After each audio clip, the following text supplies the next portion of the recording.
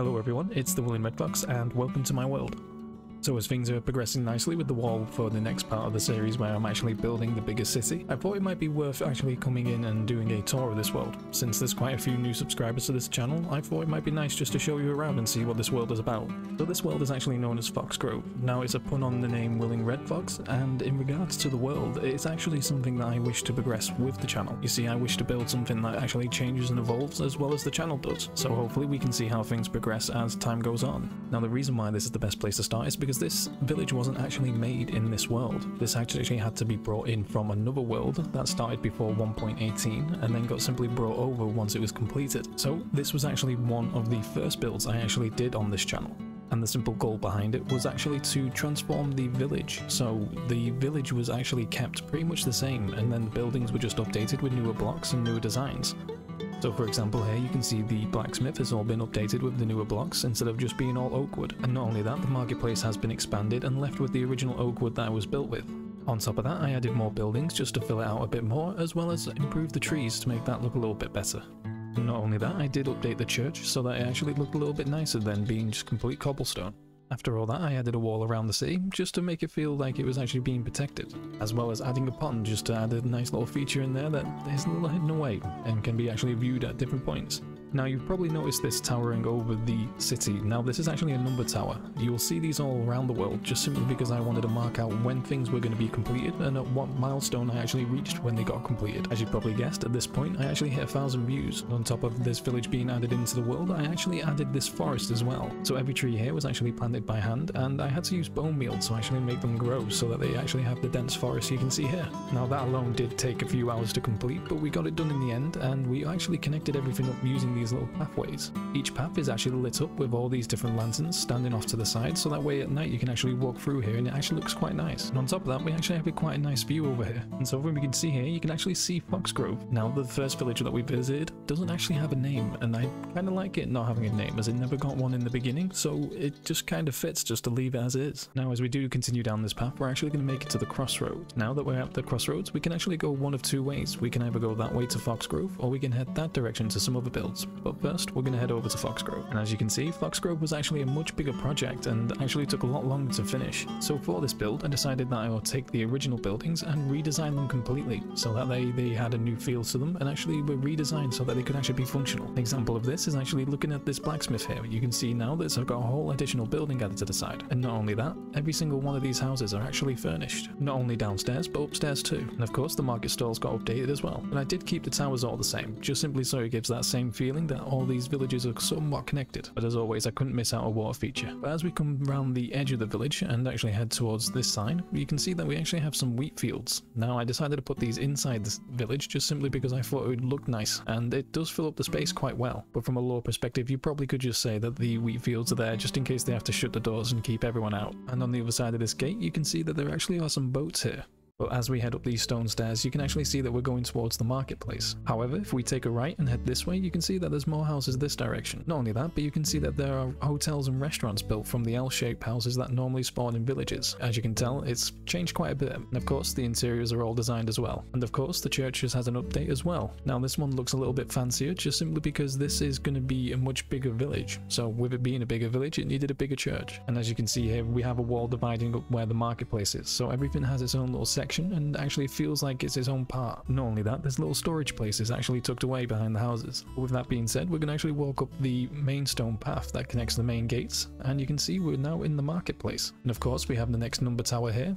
At 4,500 views, this was actually finished. And of course, we've got a smaller dock over here as well. But for now, we're going to do a little bit of backtracking. We need to run through the city and actually go around one of the side streets. I know this tower may feel out of place being in the middle of the village, but when I was actually building this place, the wall actually came up to here at one point. But as you can tell, the buildings have all changed and have actually been quite nicely designed so that they can be used multiple times and not really feel copied. Except for this one. This one wasn't the best house. Now as we come to this fountain, you can actually divide in multiple directions. You can either head this way way and actually walk around the city and go back towards more housing that way, or you can head further in. But before that, we actually walked right past one of the important features of this place, and that is this little cliff that's actually sat right behind. Now, I designed this because I wanted it to have like a tier effect, like the houses were more important at the top than at the bottom, but at the same time giving a nice little aspect of different heights. And of course, as we go up this direction, there are more houses up here as well. So I put bigger houses towards the back of the city, just simply because I thought if people were going to visit this village, then it would be nice for them to have somewhere to stay. Now, as you come up towards the cliff and you walk this direction, you can actually head two directions. You can actually go forward and head towards more houses, or you can head this way and go through the secret garden. So I decided to hide this in the middle of the village just because I thought it'd be nice just to have some greenery in here. Not only that, it breaks up all the houses a little bit and actually adds a little bit of variety to the world. But of course, this opens up back onto another cliff, and down to the far end you have the second church of this village. And as we walk back, we see more houses as well as a few shops along the way. Now, as you've probably heard me say multiple times now, we can actually head this direction and see even more houses. Now, I kind of went over top with all the houses, but I did have a lot of space on this island. Now, the final thing in this village is actually this building right here. This building is actually a copy of a build I did for a Oakwood house. Now, this was one of the first builds I ever did for the channel, and I thought it'd be a nice little final touch to actually use it as like a manor house. But as previously mentioned, this was actually finished at 4,500 views on the channel, which is an amazing achievement when I first started, simply because at the time the channel wasn't actually that big, and it actually took a couple months before we actually got to this point, so I did have quite a lot of time to get these builds done. So originally I actually only ever did updates for this world whenever I hit 500 views more. So for example, the first part was at 500, the next was at 1,000, then 1,500, and so on. So it actually did take a while before we did get through each part, but it was actually worth the wait because it actually gave me the time to actually work on what I wanted to have built in this world and plan ahead. Now, as we come back to the front gate, we're actually going to head the opposite way. And by the opposite way, I mean down the bigger path or the actual crossroad. That way was the Nameless Village, and then this one is Foxgrove. Now we're going to head towards the smaller builds. Now, the reason why there's so many paths in this world is because I wanted everything to feel connected, and the best way of doing that is actually building pathways to each of the builds. And as we come to the top of here, not only do we see the subscriber monument, we actually come to another crossroad.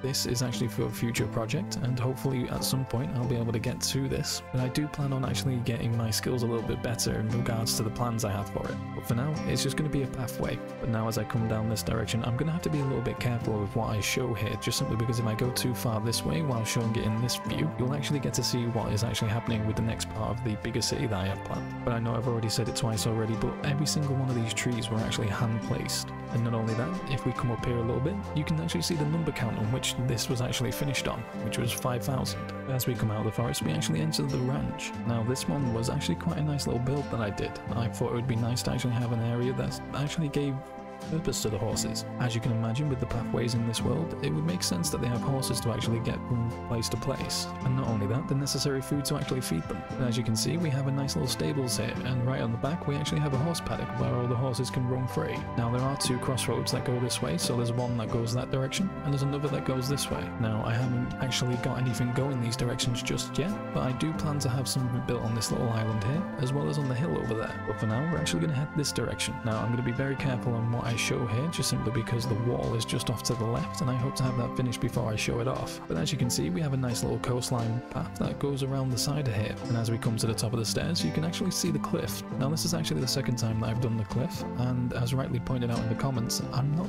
too much of a fan of this, just simply because it is a bit repetitive. Now, at some point, I do hope to learn World Edit and reattempt this, but for now I think this actually looks great. But as we come close to the cliff, we actually have a little walkway that we've built into the side of it, just simply because it added a nice little path feature rather than actually building something to fit into the landscape. Now, this cliff is actually all custom. This wasn't here to begin with. As you probably saw in the first clip where we showed the village being put into this world, it actually left a massive hole in this place and needed to be covered up, and I thought a cliff would be a great design choice. So to kind of show this off, if I break through here for a quick second, you can see like this is where everything is, and you can actually go right under here, and this is the actual proper terrain that was actually supposed to be here. And of course, due to Litematica, you can actually see right through the bottom of the fountain in the main village. So when you actually come right through here, it's actually one of the pens for the pigs, and it comes right to that village. But enough of that, we can actually cover that back up, and we can start heading over here towards the sugarcane farm. Now, the reason I built this was simply because I wanted something to explain why there were so many books in the world, and since we get paper from sugarcanes, it made sense to have a little bit of a sugarcane farm. Now, I wanted it to be a simple design because I didn't want it to actually overtake anything that was going on around it, as this is actually going to be a walkway that walks all the way around the building and then over there into the further land. Now I have no idea what I'm actually going to build out here, but at some point I hope to have something quite interesting. But for now, that was everything for this video. I hope you enjoyed, and I hope you enjoy this world. I really do like building on this world, and I hope to actually grow it alongside the channel as mentioned before. But for now, that's the end of the video, so I'll see you in the next one.